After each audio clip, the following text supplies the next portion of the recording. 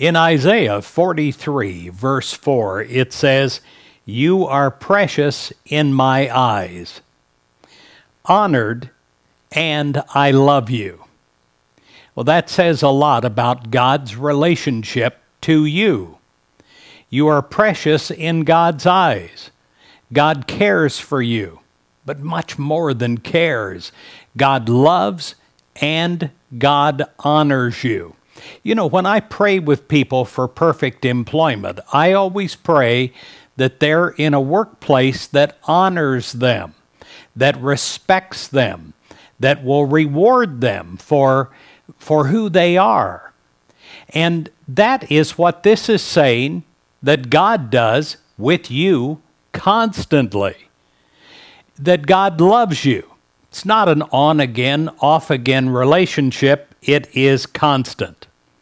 Well, today, I ask you to place yourself and those that you care about in God's loving care. And as you do so, a great calm comes over you. And it's the type of calm that cannot be described with words. It's a top of your head to the bottom of your feet calm, because you are serene and because you know that God is with you and that God honors you and that God loves you and cares for you. And in this, you begin to think in a positive way. You think in a creative way. You're literally freed up to have an advanced form of thinking. And your decisions are based on wisdom rather than emotions. Well, that's a big one. Because so many times when we're in stress, even when we do not think we're in stress, our decisions are based on emotion. When they're based on wisdom, everything changes. We make good decisions every time. And we can face what is before us with great confidence and with an understanding we're not facing it alone. No matter what you're going through, know, my dear friend, that you are not alone. God's love, it surrounds you.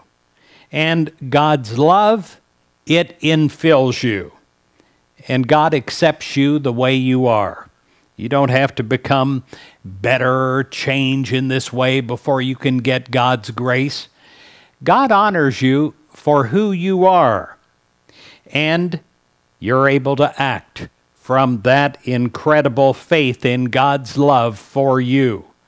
You're uplifted inside of yourself, and you follow God to demonstrate that love in and through every single experience.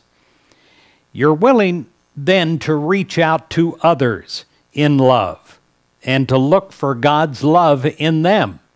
That's an advanced form of Christianity. It is to go beyond self to extend God's love to others, even those that aren't exactly like you. Because we are all God's children, and the light of love shines very brightly from all of us.